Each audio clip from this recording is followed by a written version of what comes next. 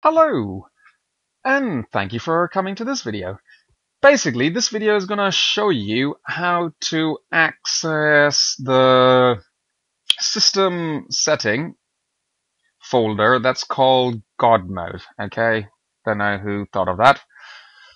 I don't think that's a fair name, but anyways, it's quite simple. All you need to do is right-click on your desktop or anywhere. Okay, and then New folder, and you need to give it this specific name. This name should be within the description of the YouTube video, so you can find it there, because rather than read this tiny thing.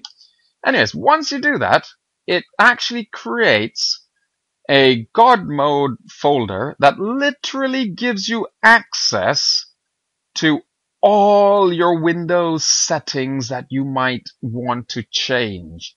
Some of these settings are actually quite hard to get to if you're not knowing where they are.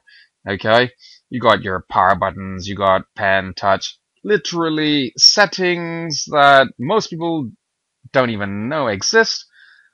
They're all over here. Thank you for watching the video and have a lovely day.